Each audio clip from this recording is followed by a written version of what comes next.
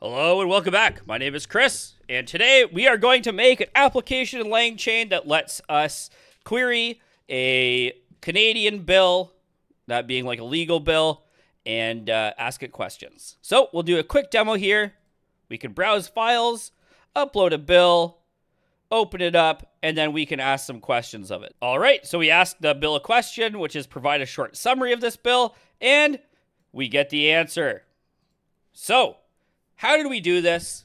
Well, first things first, this is powered by Anthropic's Claude. The reason we're using Claude is because these bills can be rather long. So if we just, scroll through all the text here, you're going to see that's a lot of bill, okay? So first things first, we're wanting to take advantage of that big context window. Is this bill long enough that it's going to really take up to 100,000 tokens? No, definitely not. But we just want to be sure we have enough context window, so we're using Claude today. Also, Claude's dope.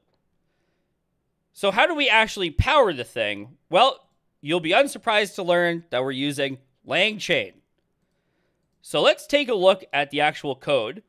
You'll see that this is available on GitHub, so if you want to, create your own version of this, feel free. While this is a Canadian bill explainer, technically you could upload any PDF. It doesn't have to be Canadian bills. But that's just what I'm focusing on because, as you can see, these bills are rather information dense. There's quite a lot of stuff going on, and so it's just easiest if we condense them into a more palatable format and ask questions about what's being applied and why. So back over to our code base. The first thing you'll notice is that we have the files you might expect. We have our app, we have our license, we have some requirements, we have some things to ignore, and we have our .env. Now, I provided the env as a env sample. If you want to use this yourself and run it locally, you'll want to rename this to .env and then add your Anthropic API key. We'll get into how you might use this with Hugging Face in a moment, but for now, that's how you do it locally. In our app.py is where all the magic happens. We are, of course, leveraging LangChain. LangChain is just an incredible tool. There's nothing more to say about it. I hope to be producing a lot of videos on LangChain in the coming weeks. It is an incredible tool, and it's just fun to use, and it really it makes creating large language model applications so straightforward and fun. I really recommend taking the time to play around with it. But the way we're going to use it today is to create a very simple chain. And that chain will just be, hey, take this prompt and send it to this LLM, right? And then let's collect the response. So let's look at how we do that. First things first, I'm setting up the chain in this little class here. This is like completely unnecessary, but I did it just so it was easier for me to manage Streamlit state, and that's it. You'll notice that the first thing we do is get this system prompt.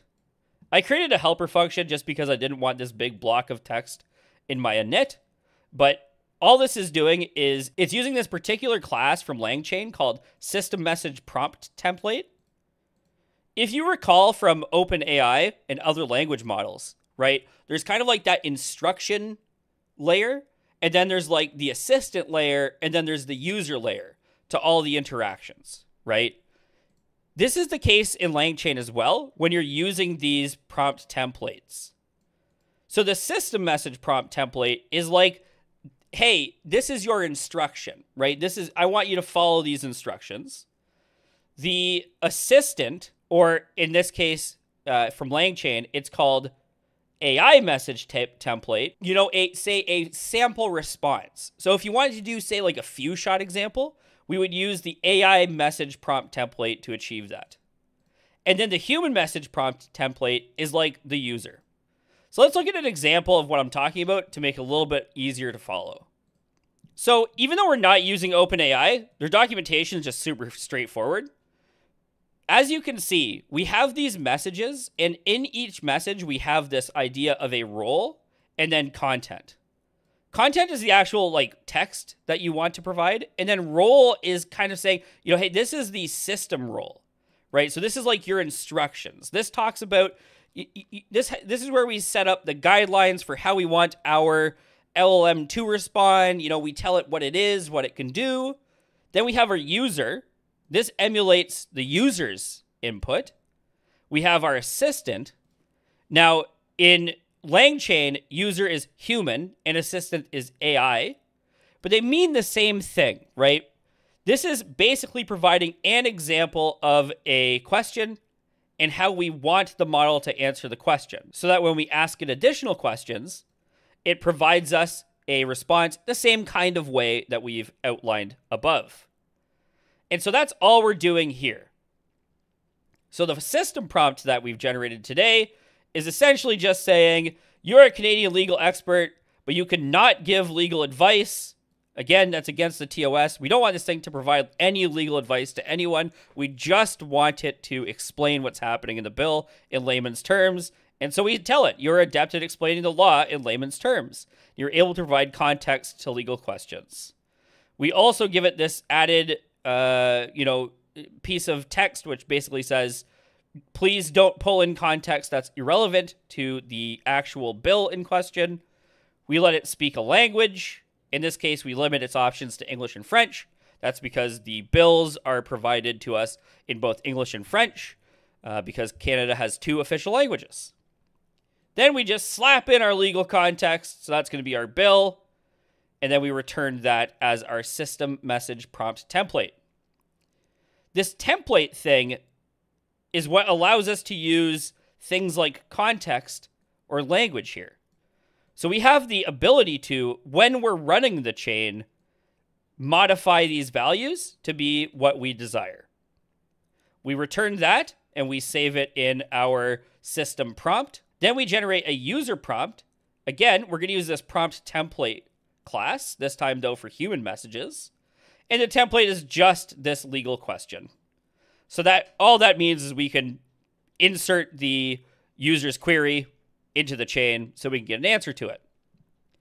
We need to collate those into a chat prompt template, and we do so from messages since we set up these message templates above. We just need to provide those in a list, and that becomes our full prompt template. We also have our language model, which in this case is Chat Anthropic. We'll be talking about LangChain in more detail in the coming weeks, so I'm not going to go too into the weeds here today, but the idea is that this is our LLM, right? It's the Anthropic model, and it's set up for chat.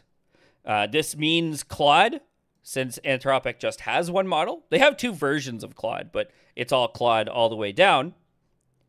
And then we set up our chain. And our chain is just our LLM and then our prompt, which again is this set of prompts that we've built from above. And that's all a chain is, right? We're just saying, hey, LangChain, take this text that we inject something into and then pass that to the LLM and then give us the response, please and thanks. Chains can obviously be a lot more complex than this, but to begin, we're just going with a very simple, very straightforward example. Now that we have that all set up, all we need to do is have a method that lets us run that chain. And this is exactly what the run chain method does. We just have chain.run, and then we provide all of the extras that we need. So in this case, our language, our context, and our actual question. And again, this comes from language, context, and legal question. We also have this helper function that just converts PDF into text. We just have that so we can turn our PDF into a big old chunk of text that we can send along to the model. We create a simple Streamlit app. I'm not going to go into any detail on this. We use state to handle a few things. This is like basically something that was whipped up in 5 minutes. It is beyond simple. This is not a production-ready application. It's just meant to showcase how quickly you can get these things into a state that you can start using them. So now that we've talked about all that, let's again see how it works in action. We're going to first talk about how I got this on Hugging Face. So if we go to our VS Code, you'll notice that in Git Remote -v, which shows us all of the remotes that I have in this repository, I've added the Hugging Face space repository address as a remote, and I just pushed this to it. That's it. It's really, I need to kind of express how straightforward a lot of these processes are, right? I think the idea is a lot of people feel overwhelmed because this tech is very new or very powerful, and so they assume it must be very difficult to get something going. It's the opposite. The ecosystem of tools we have right now are so powerful that it's very straightforward to get this done. So all we do is we build this app, right? We provide our requirements, and realistically, that's all we would need to do. We push that to our Hugging Face space that's been set up as Streamlit, and I'll show you how that process looks in just a second. You'll see here that in the repository on the space, it's just our app. It's exactly what's in GitHub, right? Like, we didn't change anything. Now, you might think to yourself, well, hang on a second, Chris. You know, this env doesn't actually have our API key. How are you able to run Claude, you know, in this app? And that's because of secrets. So we go to settings, we scroll down to repository secrets, and you can see that I've included the Anthropic API key here. To do this is very straightforward. You just click on new secret, you add whatever you want, and you add new value, you know, whatever the value of your secret is, and you add it. And now that's accessible as an environment variable inside whatever space you're using. So let's see how we actually made the space, just so you guys can understand a little bit clearer. We just used the link above to navigate to spaces. We click on create new space. We're going to create a new space name. I'm going to call this Canadian Bill Explainer V1. You can call it whatever you'd like. Select a license. We're just going to use OpenRail since this is, you know, this code is not for realsies. We go to Streamlit, and then we go to create space. Again, I'm just electing to have this private so that, you know, people aren't racking up my, my Claude API bill. We click on create space, and it gives us this address. So let's just copy that address and head over to our terminal. In our terminal, we're going to use Git Remote add. We're going to call this Hugging Face, you know, V1, say, and then include that address. Okay, so once you have your Hugging Face space set up and you've added it as a remote, all you have to do is use the command git fetch --all to fetch all of the changes on all of your remotes. Then you're going to use this rather big command, git merge -s recursive -x theirs Hugging Face V1 main allow unrelated histories. This is a doozy of a command, and I wouldn't recommend you using it in really any situation outside of this one, but what this is doing is it's going to recursively merge this branch, which is our space, into our main branch. We have to allow this unrelated histories because they're not related histories. They've never seen each other. This is the first time they're meeting, so we have to tell them that's okay. And we want to keep theirs because we want to be able to keep the default README settings.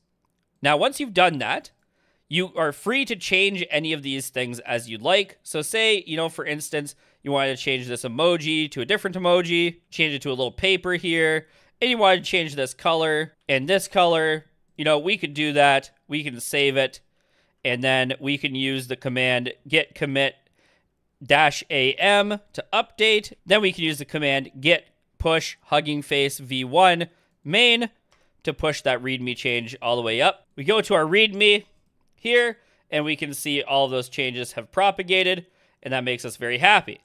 Now let's go to our app. Because we've created a new space, we have to add our secret. So again, we're going to go new secret. We're going to go Anthropic API key, and then we're going to add our Anthropic API key. Once I added that, I just hit add new secret, and here it is.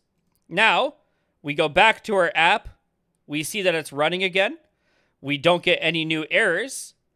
We can browse our files. We can select our bill. We can open our bill, and then we can ask questions of it, like, does this bill include any reference to video conferencing? We can run that question. You can see these kind of thinking dots here. And we can see that indeed it does contain some reference to video conferencing and remote proceedings.